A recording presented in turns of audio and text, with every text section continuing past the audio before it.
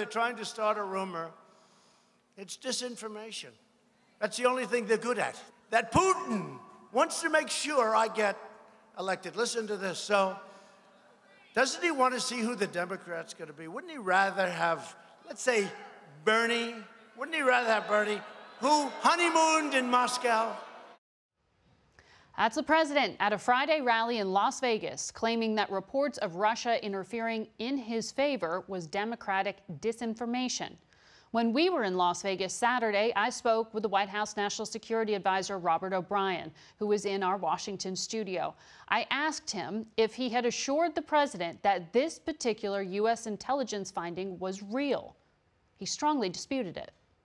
Well, I have not seen the finding. I think what he's referring to and what folks are talking about is a briefing that took place last week at the House Intelligence Committee that was leaked to the press.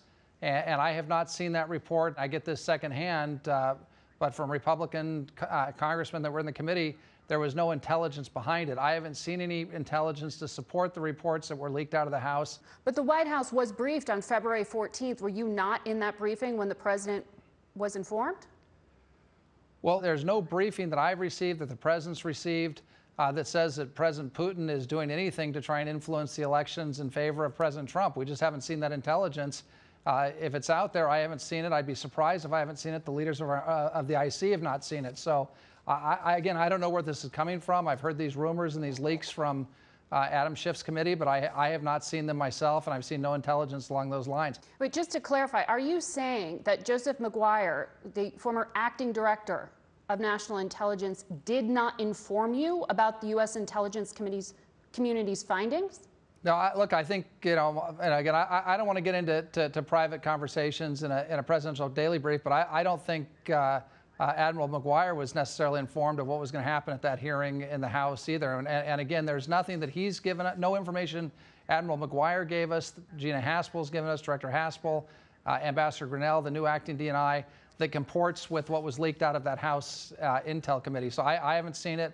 The leaders of the intelligence community that I've spoken with haven't seen anything that comports with what was leaked out. But again, those leaks, I don't know if that's what the briefers told the House committee. I mean, those were just simply leaks. Well, that's contradicted by reports that the Director of National Intelligence, Maguire, did brief White House officials. But more broadly, the FBI Director at the beginning of the month, Chris Wray, testified that Russia continues to try to influence the elections, mainly through social media manipulation. So this pattern of behavior has continued. Russia is undeterred. Are you denying that is happening? No. What I've heard from the FBI, what I've heard is that Russia would like Bernie Sanders to win the Democrat nomination. They'd probably like him to be president, understandably, because he wants to spend money on social programs and probably would have to take it out of the military. So that would make sense.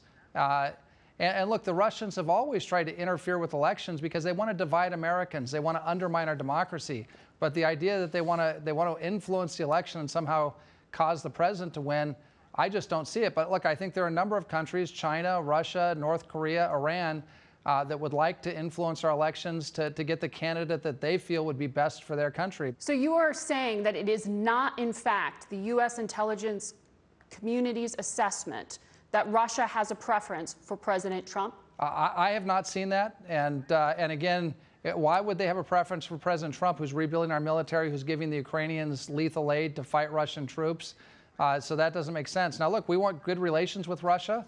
We'd like to have great relations with Russia. I haven't seen any intelligence that there's any active measures by the Russians to try and get the president reelected. And we've got a simple message for the Russians or any other country that wants to meddle in our elections. Whoever they're behind, stay out of our democratic elections. And we're doing everything we can. We're working with state and local officials. We're going in many cases to paper ballots to make sure that governments with ill intent can't hack Secretary of State websites, can't get involved in our elections, change results. And we're going to work on election security very, very hard across the interagency and the federal government and also with our state and local partners.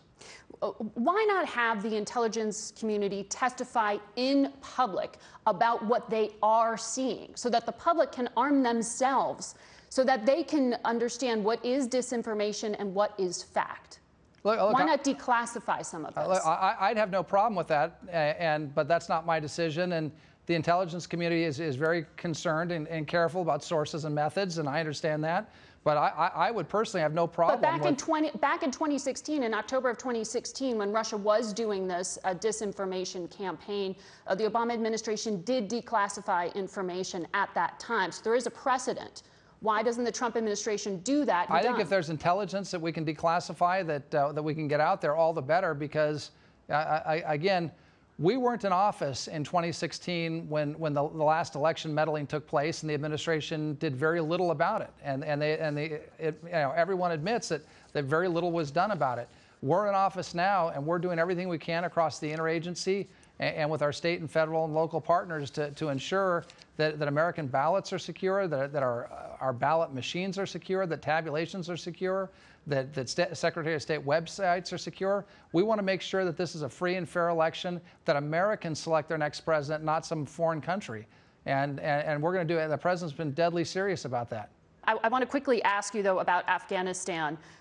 If the Taliban does not make good on its promise to pull back on violence, to sign this deal at the end of the month, is the president positioned to stop the troop withdrawal? The president made it very clear the last time we were close to signing a deal with the Taliban, and they engaged in some malign activity. They had a vehicle-borne IED that killed a number of people, including one American, and the president pulled back from signing the deal. We're hopeful that we can get to a place where the Afghans can talk with each other and negotiate some sort of resolution, a political resolution to the conflict. We've been there 19 years. It's time for us to stop bringing our sons and daughters home through Dover Air Force Base and dignified transfers. We've got to get out of the war in Afghanistan, but we're going to do it in a way that protects American interest.